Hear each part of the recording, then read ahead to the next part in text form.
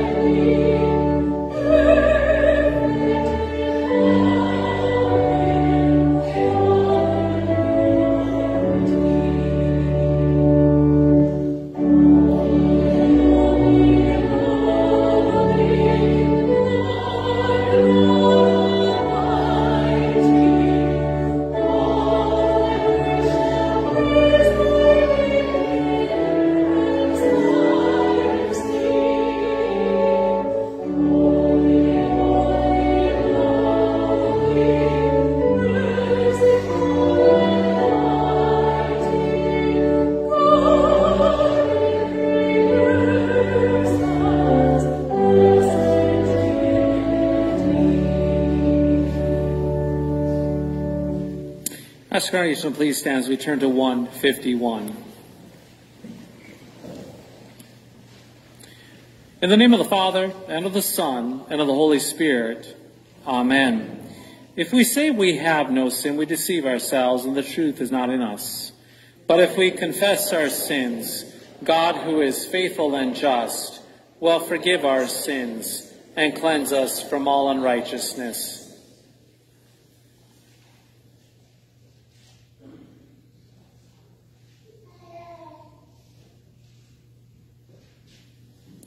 Let us then confess our sins to God our Father.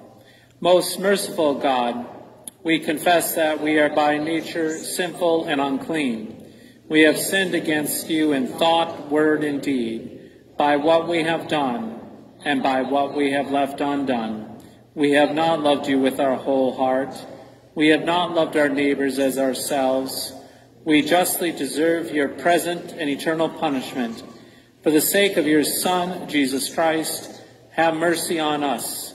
Forgive us, renew us, and lead us, so that we may delight in your will and walk in your ways, to the glory of your holy name. Amen. Almighty God in his mercy has given his Son to die for you, and for his sake forgives you all of your sins. As a called and ordained servant of Christ and by his authority, I therefore forgive you all of your sins. In the name of the Father, and of the Son, and of the Holy Spirit. Amen. We continue with the introit printed on the inside of your bulletin, sung to the tune of C.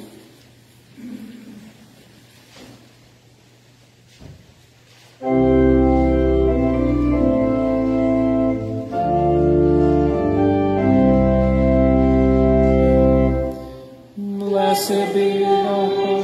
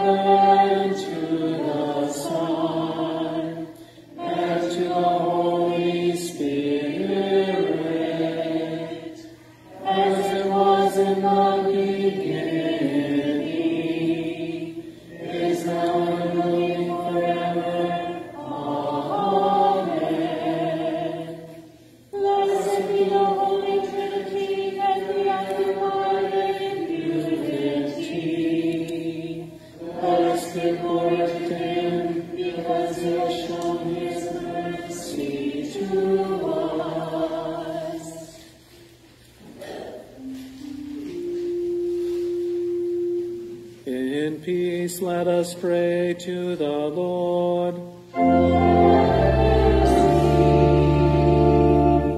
For the peace from above and for our salvation, let us pray to the Lord.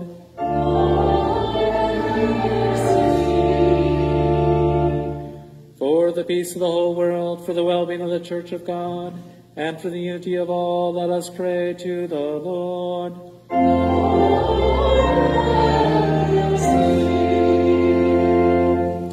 For this holy house, and for all who offer here their worship and praise, let us pray to the Lord.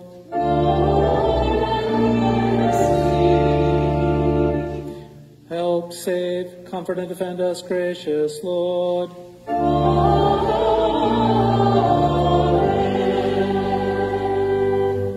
Glory to God in the highest, and peace to his people on earth.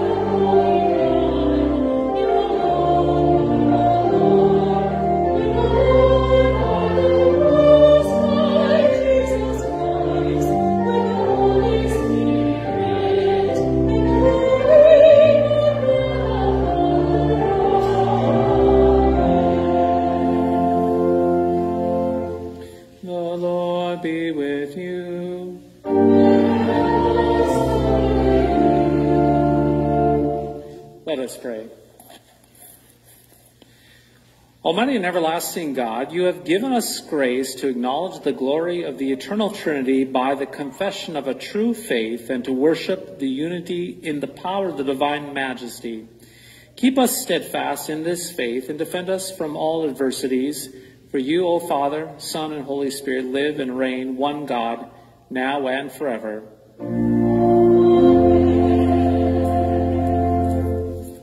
Congregation may be seated.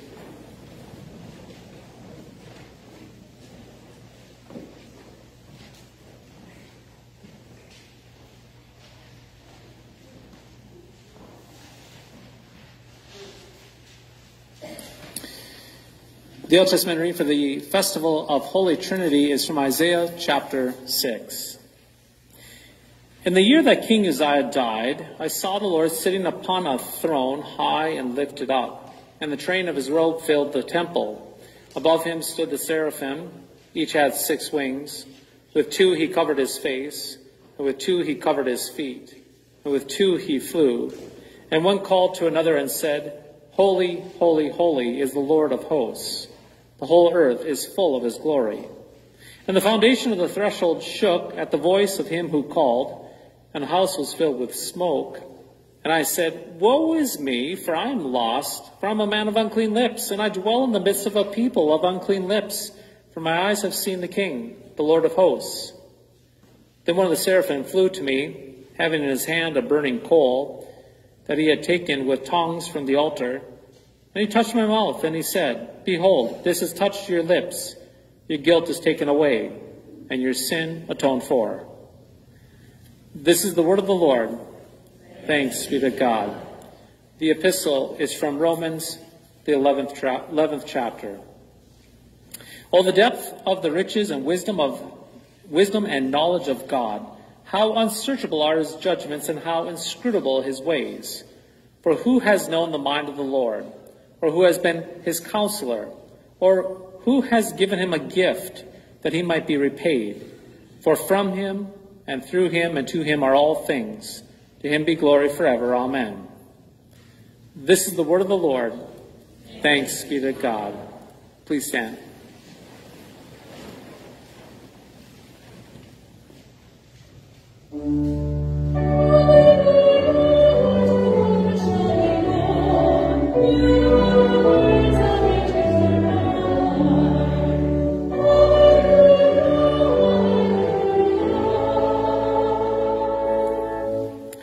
Holy Gospel according to St. John, the 3rd chapter.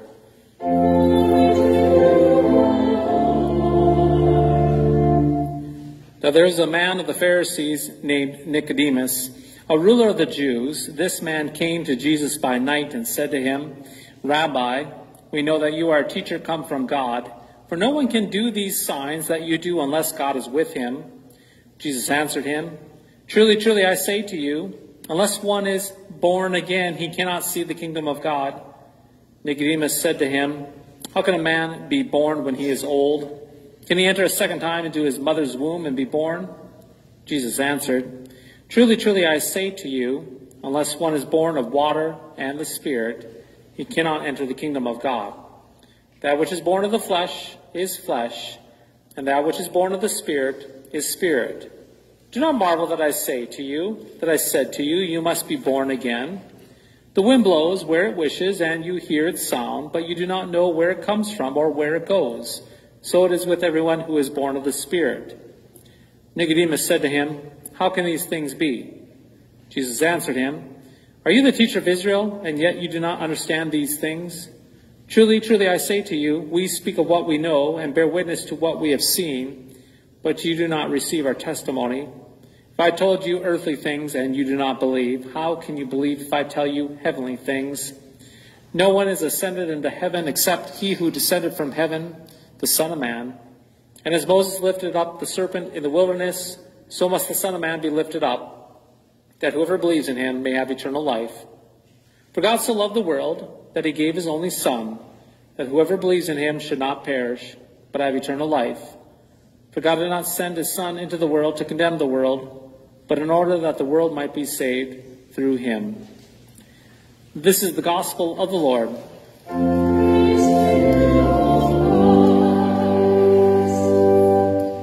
Congregation may be seated for the hymn of the day, hymn number 506. Hymn number 506.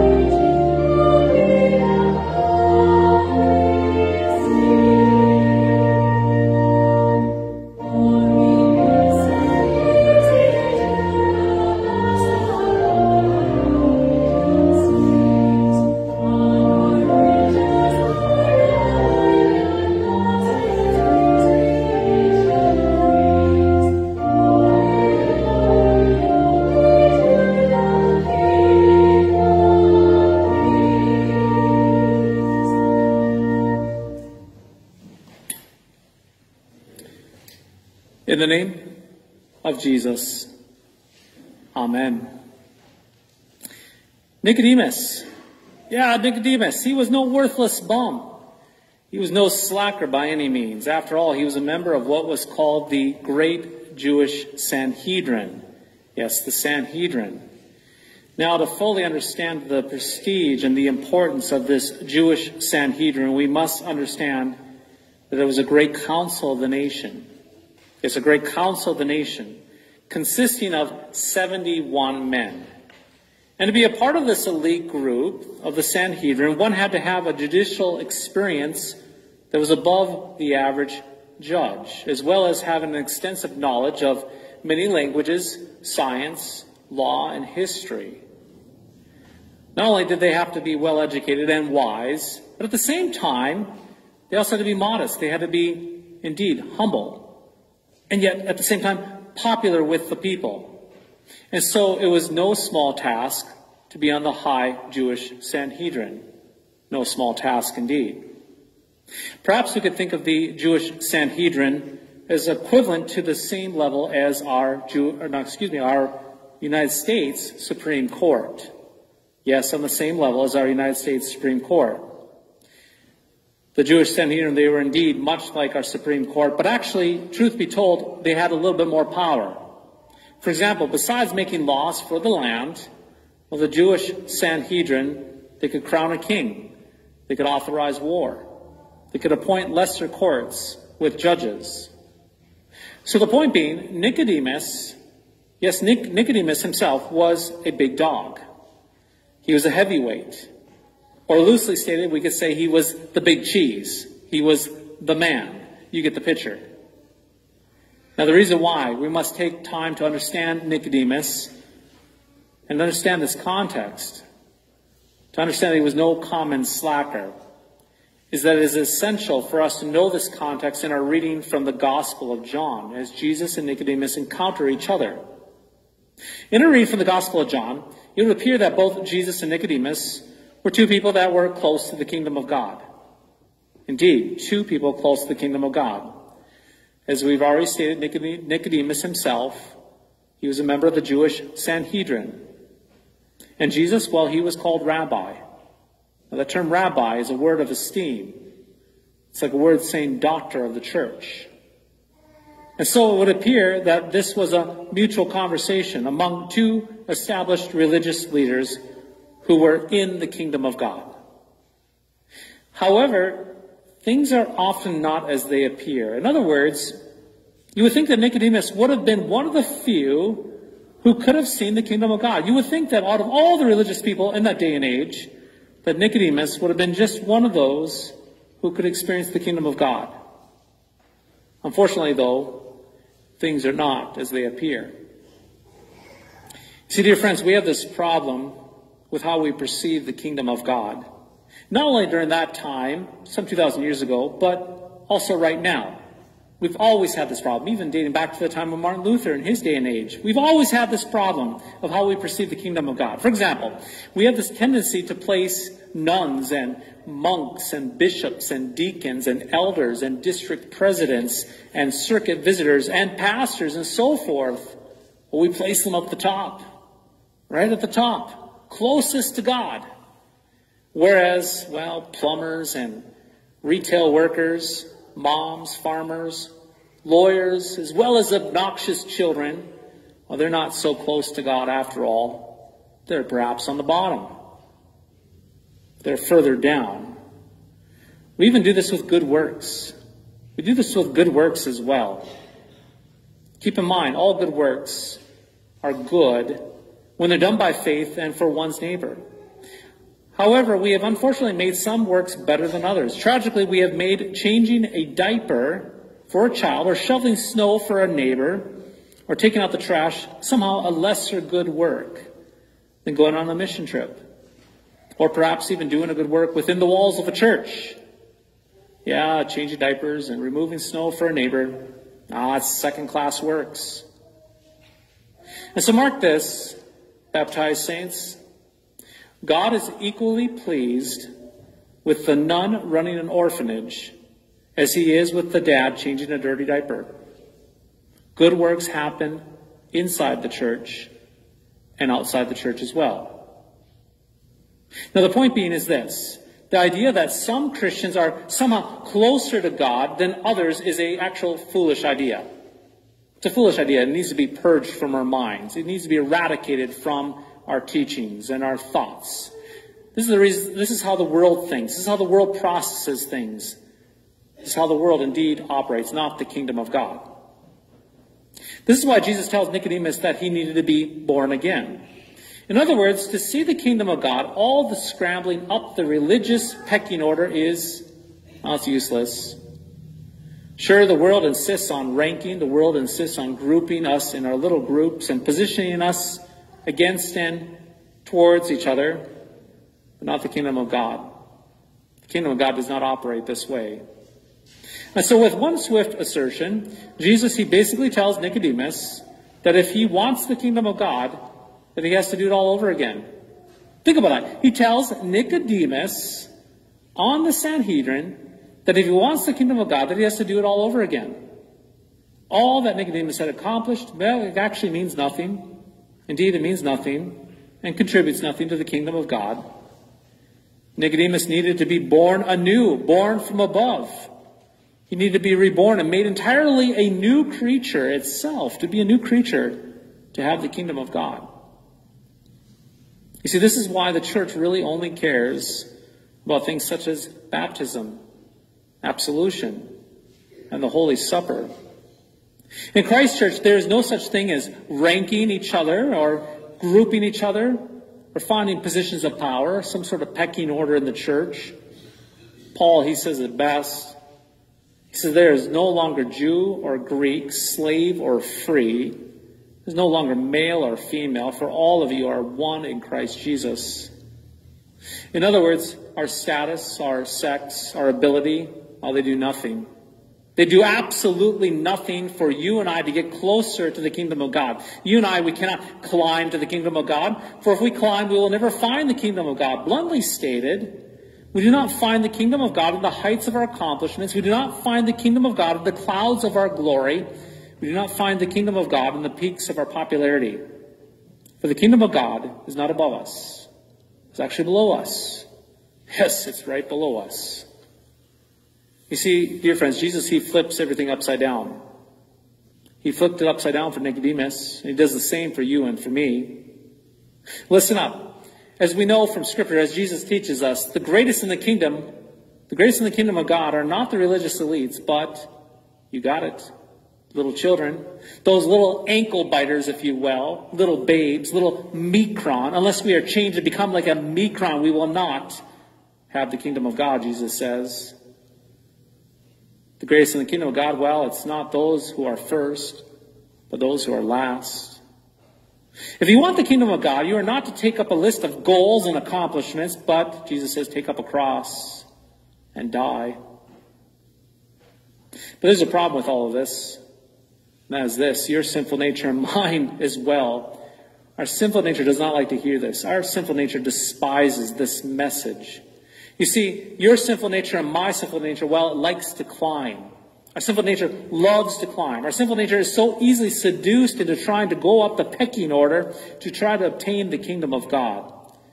And once our sinful nature has climbed just a little bit, well, our sinful nature demands that God stands and applauds us on our climbing. It demands that everyone else around us acknowledge our greatness, how far up we have climbed on the ladder to applaud us to the heights that we have achieved. Lord, have mercy on you and me too, especially me. Dear friends, listen up. We must be born again, not once and not even twice, but we must be born again every single week, every single day. And to be born again or born from above is not something that we must accomplish again and again by our own strength, by our own might, by our own climbing. But instead, like Nicodemus, to be born again is for us to be brought out of the heights of our glory all the way down to the reality that we are poor, miserable sinners in thought, word, and deed. And there, right there, with empty, beggarly hands, well, we are shoved right back into the reality of our baptisms. We are given God's good gifts of grace and mercy for us. Right there at the end of the line, right there at the end of our ropes, at the bottom of the pecking order, we are forgiven. We are absolved of all of our sins. And then we are scooped up. And we are invited to his table for the strengthening of our faith and our love for our neighbor. Baptized saints, quite simply, you do not do something for Christ to earn the kingdom of God, but instead Christ, well, he does something for you to give you the kingdom. That is why you need to be born again, born from above every single day. And this happens as you are returned to the reality of your baptisms and repentance and faith. This happens as the Lord forgives you through his word of absolution. This happens as you are invited to receive at the Lord's altar. You are constantly being born again when the Lord snatches you out of your lofty sinful nature and drags you back down to the waters of your baptism and marks you and makes you anew again and again and again. And so because there's only one baptism, right? There's only one baptism, only one absolution, only one Holy Supper, because there's only one Christ. Well, get this, you are one with Nicodemus, one and the same. Yes, that is the reason why there's no such thing as boasting in the church. If we do boast, it is about Christ, but not about us. We can't boast. How can we when there's nothing to boast of?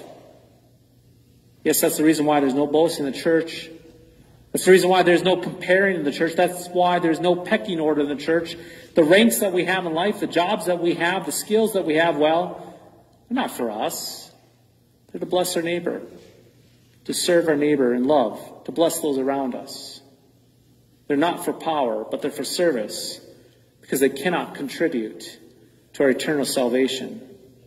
How can they earn the kingdom of God when we have already been born again in Christ and by Christ alone? Baptized saints, you have been born again, born from above, through Christ. Yes, through Christ and by Christ and for Christ. You're brought into the kingdom of God through the word and sacraments. Therefore, get this, hear this. You cannot get any closer to the kingdom of God than you are right now, because you have his word poured in your ears. You've been absolved of your sins, and you are given his holy supper. Because in Christ, he's the way, he's the truth, and he's your life. In Christ, the kingdom comes all the way down to you. In the name of Jesus, amen. Ask the congregation to please stand.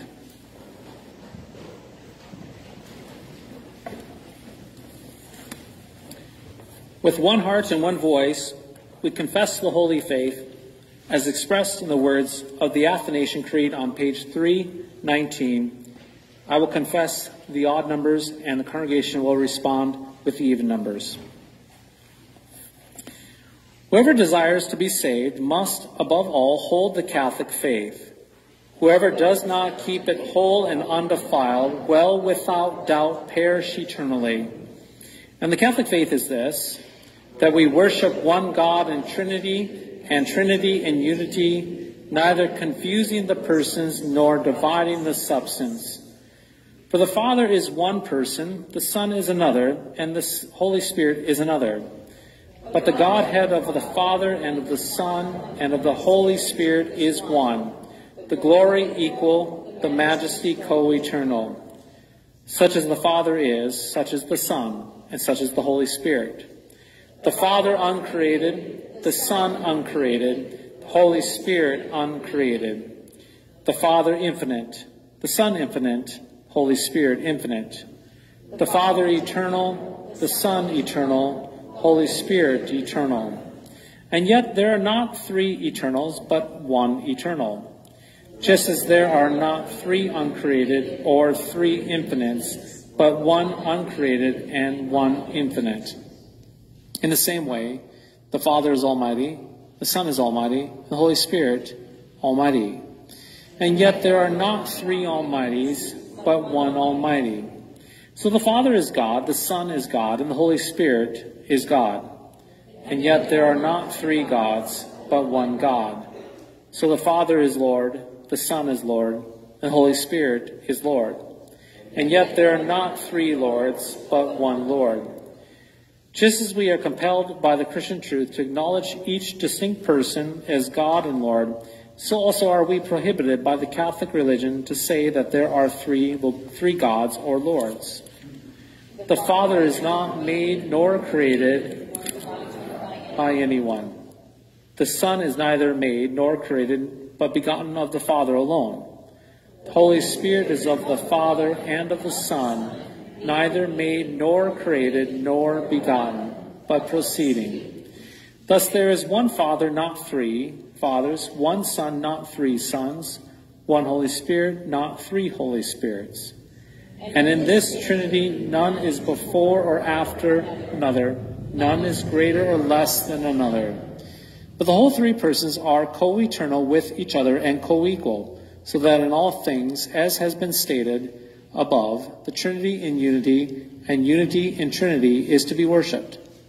Therefore, whoever desires to be saved must think thus about the Trinity. But it is also necessary for everlasting salvation that one faithfully believe the incarnation of our Lord Jesus Christ. Therefore, it is the right faith that we believe and confess that our Lord Jesus Christ, the Son of God, is at the same time both God and man. He is God, begotten from the substance of the Father before all ages, and he is man, born from the substance of his mother in this age. Perfect God and perfect man, composed of a rational soul and human flesh. Equal to the Father with respect to his divinity, less than the Father with respect to his humanity. Although he is God and man, he is not two but one Christ. One, however, not by the conversion of the divinity into flesh, but by the assumption of the humanity into God. One altogether, not by confusion of substance, but by unity of person. For as the rational soul and flesh is one man, so God and man is one Christ, who suffered for our salvation, descended into hell, rose again the third day from the dead, ascended into heaven, and is seated at the right hand of the Father, God Almighty, from whence he will come to judge the living and the dead. At his coming, all people will rise again with their bodies and give an account concerning their own deeds. And those who have done good will enter into eternal life, and those who have done evil into eternal fire. This is the Catholic faith. Whoever does not believe it faithfully and firmly cannot be saved. We continue with the prayers of the Church printed on the inside of the bulletin.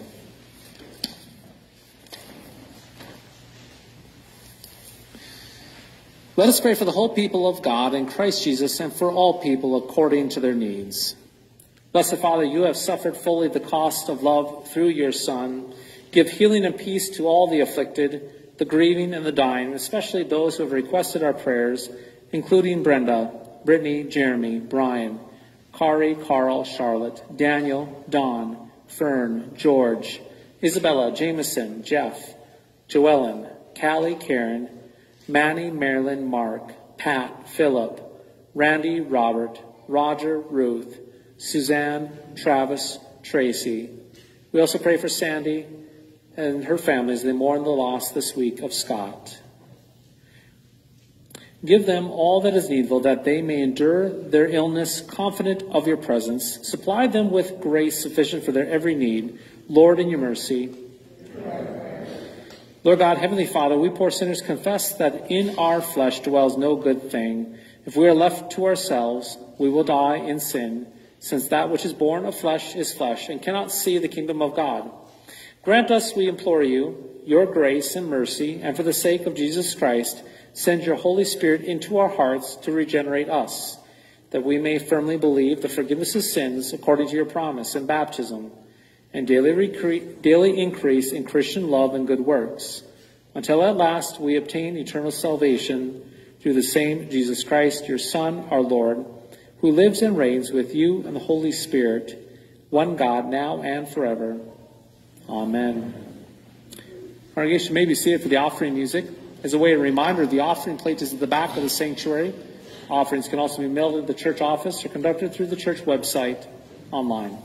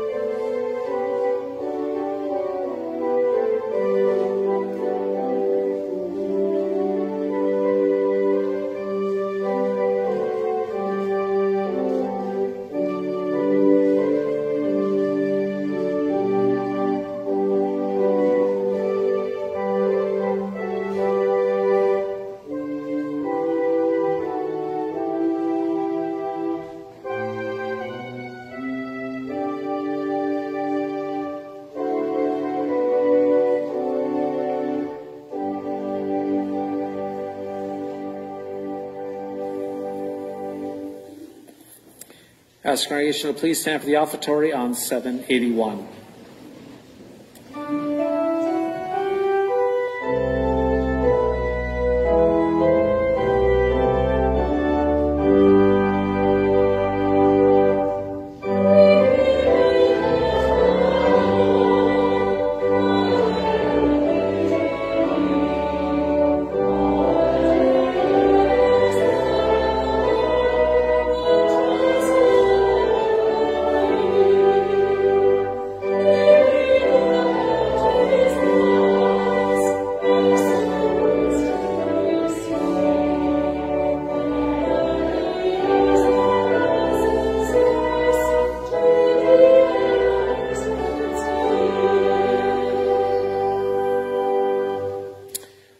As we continue to the service of the sacrament on page 160, we continue in repentance and faith to receive the gifts the Lord has for us in his body and blood given and shed for us. If you're not a member of the Lutheran Church Missouri Synod or one of our sister congregations, we do still invite you to please come forward to kneel at the rail and cross your arms to receive a blessing this morning. And if you'd like to partake of this wonderful gift of the altar, please talk to me after the service while membership here at St. Paul's. We continue on 160. The Lord be with you.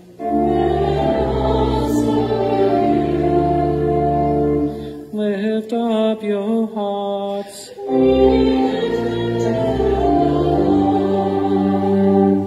Let us give thanks unto the Lord our God.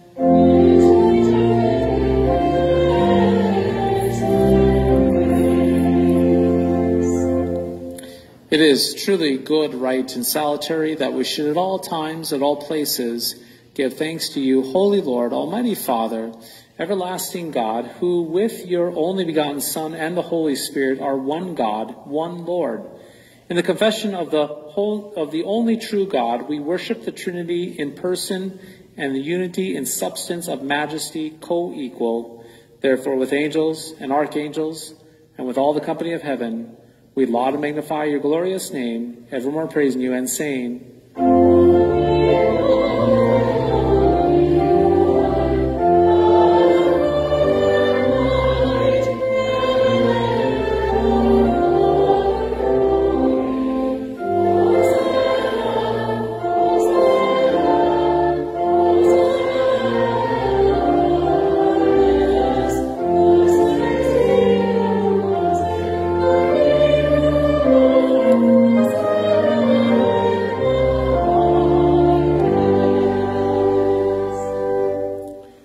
remember us in your kingdom and teach us to pray.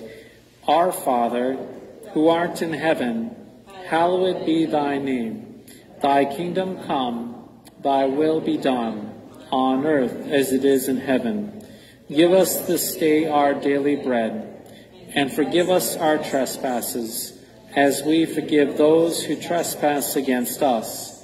And lead us not into temptation, but deliver us from evil. For thine is the kingdom, and the power, and the glory, forever and ever. Amen. Our Lord Jesus Christ, on the night when he was betrayed, took bread, and when he had given thanks, he broke it and gave it to the disciples and said, "Take, eat, this is my body, which is given for you. This do in remembrance of me." In the same way also he took the cup after supper, and when he had given thanks, he gave it to them, saying, "Drink of it, all of you. This cup is New Testament in my blood, which is shed for you for the forgiveness of sins. This do as often as you drink it in remembrance of me."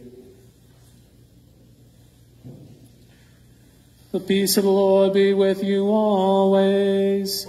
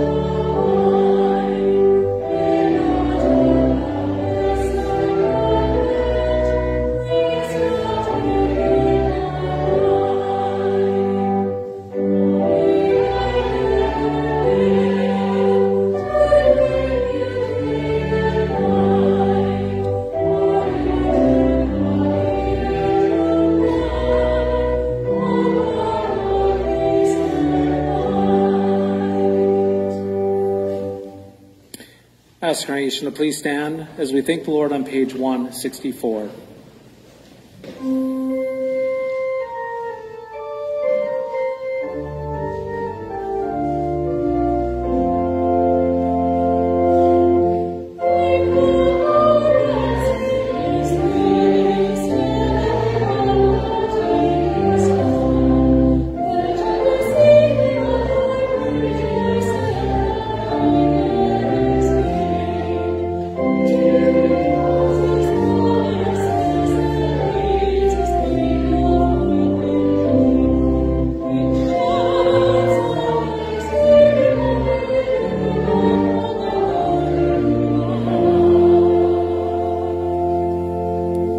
Let us pray. O God the Father, the fountain and source of all goodness, who in loving kindness sent your only begotten Son into the flesh, we thank you that for his sake you have given us pardon and peace in this sacrament. And we ask you not to forsake your children, but always to rule our hearts and minds by your Holy Spirit, that we may be enabled constantly to serve you. Through Jesus Christ, your Son, our Lord, who lives and reigns with you in the Holy Spirit, one God, now and forever.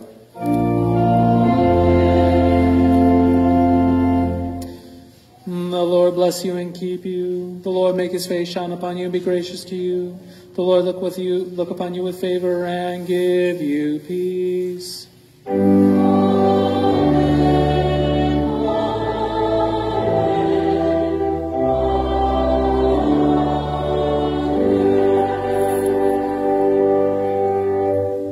Maybe say for our departing hymn, hymn number 802, hymn number 802.